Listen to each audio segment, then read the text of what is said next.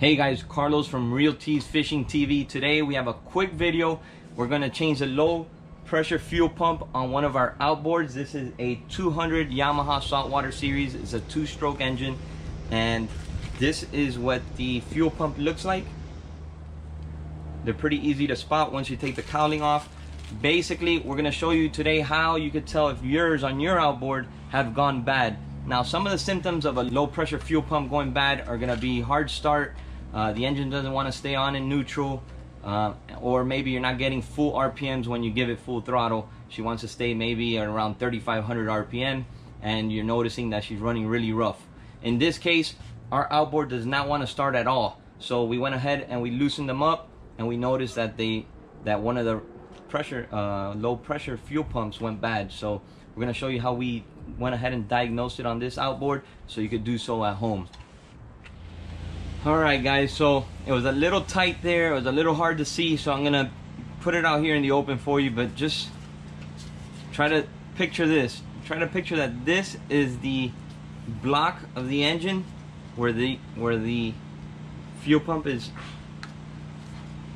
bolted onto. So to test it without having to remove anything, without having to go crazy, all you're gonna do is the bolt that is in that hole, and in this hole you're gonna loosen it. Say, give it maybe 3 turns to the left on both of them, just so you can get a little bit of separation, right? You're just looking for a little bit of separation where you could pull it off the block,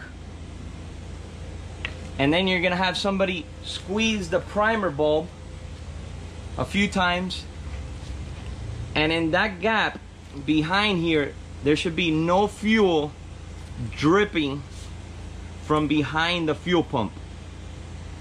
It should be one solid piece, no dripping anywhere. If you see dripping coming from the fuel pump, from that gap, you have a bad fuel pump.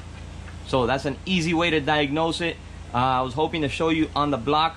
Unfortunately, we have 2 outboards and it's a little tight, so I figured this little demonstration would be the easiest way to do it.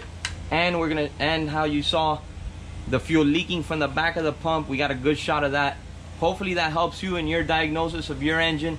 If you like the video, please give us a like, subscribe to us, put on the comments down below what you would want to see, what kind of engine you have, what issues you're having.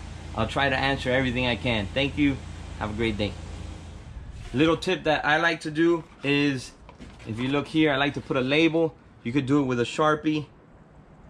Basically, we put the date, the month, and the year of when we replaced it, and I like to do it every 3 years. So if you stick to that routine every 3 years, you should be fine. These things love to go bad, normally at the worst times possible, which is usually when you're offshore or you're out on the boat or whatnot. So we're gonna go ahead and replace this.